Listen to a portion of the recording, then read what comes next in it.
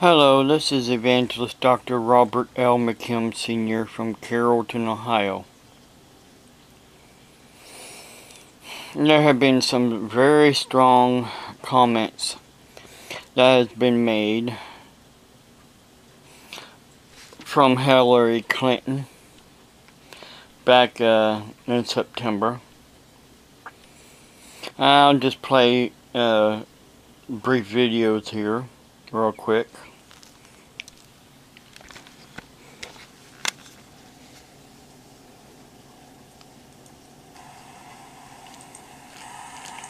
Don't see the latest outrageous, offensive, inappropriate comment and think, well, he's done this time.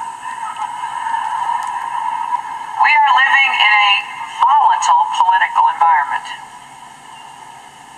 You know, to just be grossly generalistic, you could put half of Trump supporters into what I call the basket of deplorables.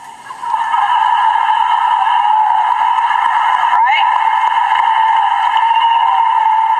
The racist, sexist, homophobic, xenophobic, Islamophobic, you name it.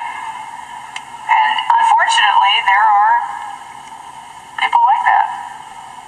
And he has lifted them up.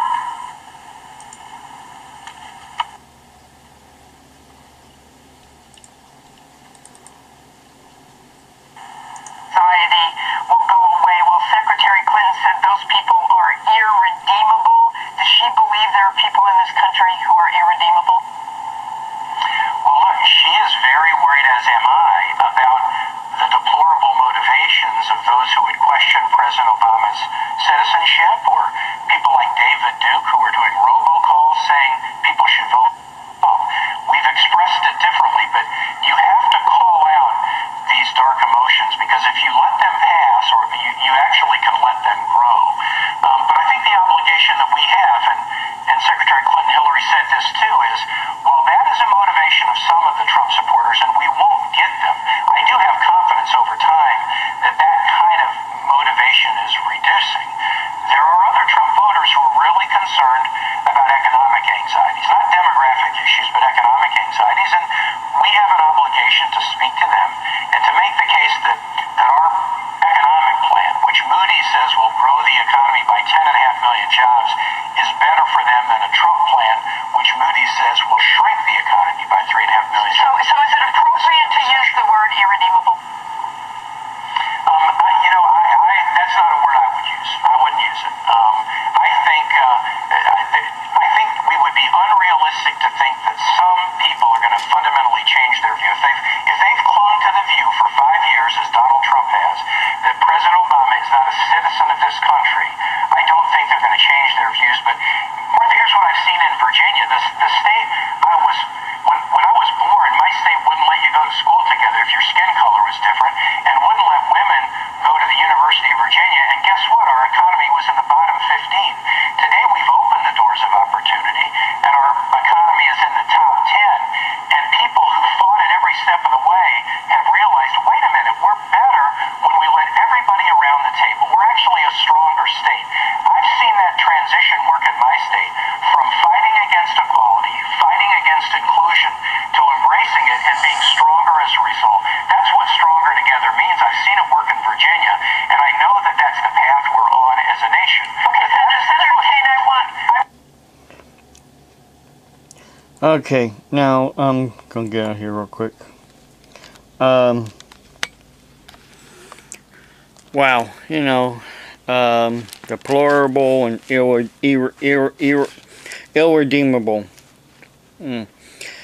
But my Bible tells me that I am redeemed by the blood of Jesus Christ. I am redeemed. I'm not irredeemable. Nobody is irredeemable. Only those who willfully choose to disbelieve in Jesus Christ. Willfully, wholeheartedly, and constantly cling to their evil ways. there's going to be a time that they will be irredeemable. In the meantime, they're still redeemable. In Ephesians 1, it states,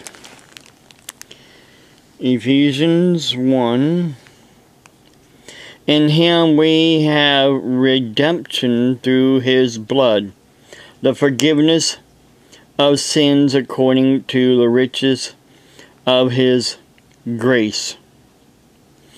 And then it goes on here, in him also we have obtained an inheritance. In him you also trusted after you heard the word of truth, the gospel of your salvation. Now notice it's first the word of truth, then the gospel of your salvation. So the gospel of salvation and the word of truth is two separate things. Otherwise it would say the word of truth and the gospel of salvation. It doesn't say that. It says word of truth, comma, the gospel of your salvation, which are two different things. Now, some people had commented to me about, well, my inheritance is in him and not in anything earthly. Well, that isn't what Psalms says. Psalms, everybody knows what everybody, how you going to say everybody, but a lot of people, they know that, Psalms is a good book. It has a lot of information, good information in Psalms. So let's see what Psalms says about inheritance. Psalms 13:22. A good man leaves an inheritance to his children's children, but the wealth of the sinner is stored up for the righteous.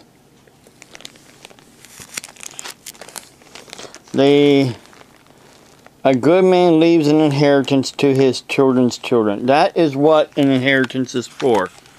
An inheritance is for the grandchildren. Not basically the children, but the grandchildren. That's what an inheritance is for. Now, I want to clear the air also about something real quick. There are some people who have made some comments in the past that, well, we get free health care because, I'm on Medicare and Medicaid. Let me tell you something about Medicaid. They're constantly cutting back. For instance, we had to now pay for our our allergy needles. They come in a pack of 10 or a box of 100, or basically 10 packs, for about $3 a pack. We had to pay out of our own pocket now for, because they consider Ohio Medicaid no longer is paying for this without prior authorization, and our ear, nose, and throat doctor does not want to do a prior authorization. So therefore, if I want to do allergy shots at home, I got to pay $3 for a pack of 10. And I take 4 shots a week. So a pack of 10 isn't even going to cover a whole month.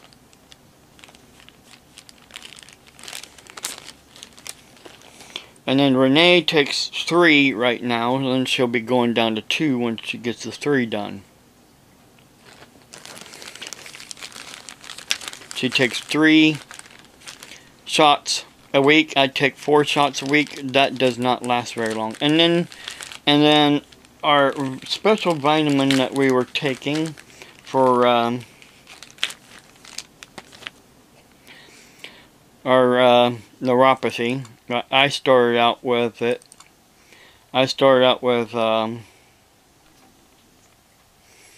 taking this right here called Mentex, or how you pronounce that. I started out taking that. Then for 2 years around there, I was taking that. And then all of a sudden, they stopped paying for it. So I found another one called, actually also, they were giving me a generic version of it called Foltanx. Then they stopped paying for that. And then I had to find something else similar, and I found Fulbic. First, my foot doctor put me on just straight folic acid. That did not help. I was having the burning sensation in my feet. So finally, a pharmacist that was here in Carrollton told me about Fulbic. I was on Fulbic for another 2 years.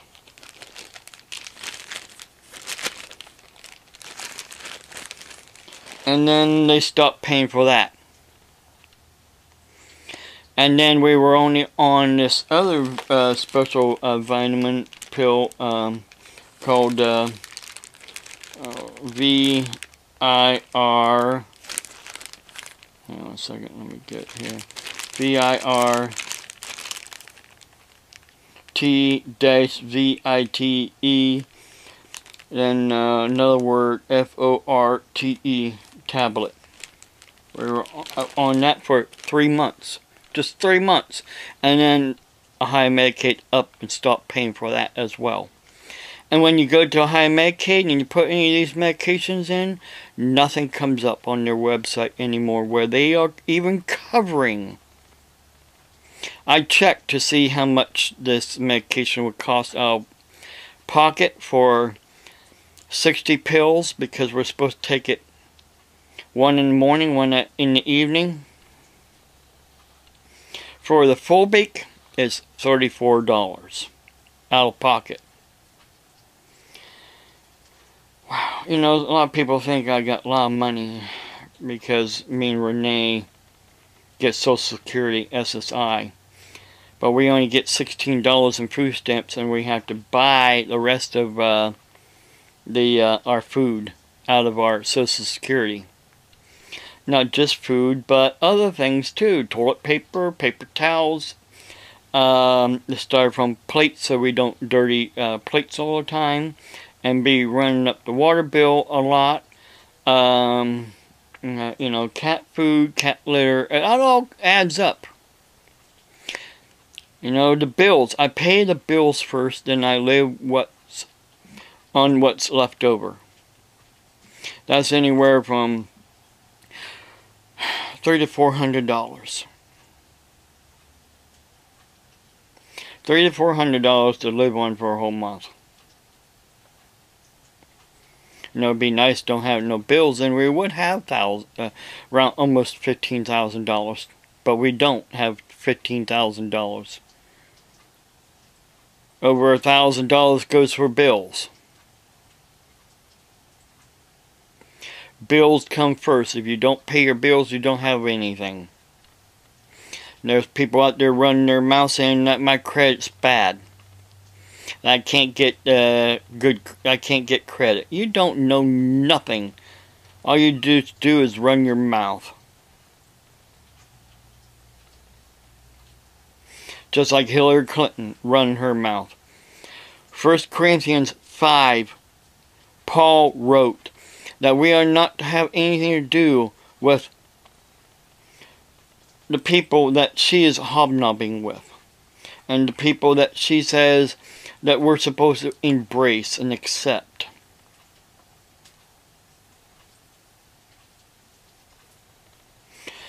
It's something how hard people forget that her husband, Bill Clinton, was impeached, even though he refused to step down. Goes to show what kind of man he really was as president.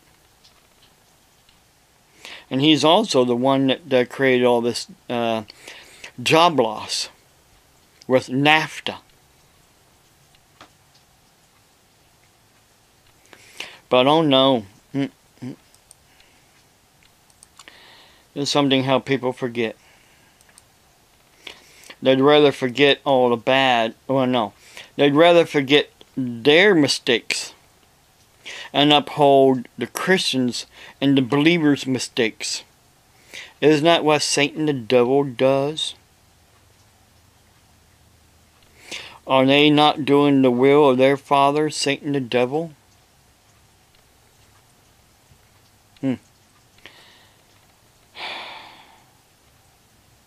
I'm preaching the truth.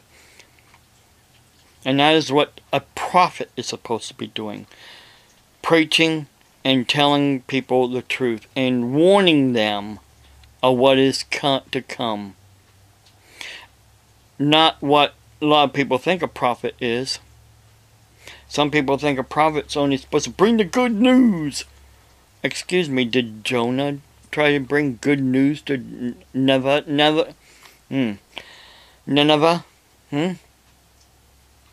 No, he was to warn them that God was going to judge them if they didn't turn from their evil and wicked ways. That's what a prophet is supposed to be doing. But see, even just like in the days of Joshua,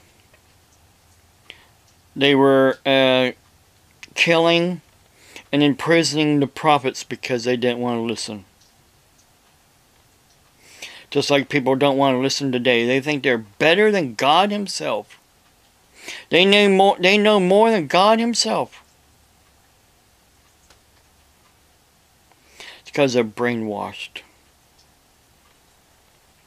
And they're believing the lie. God bless you.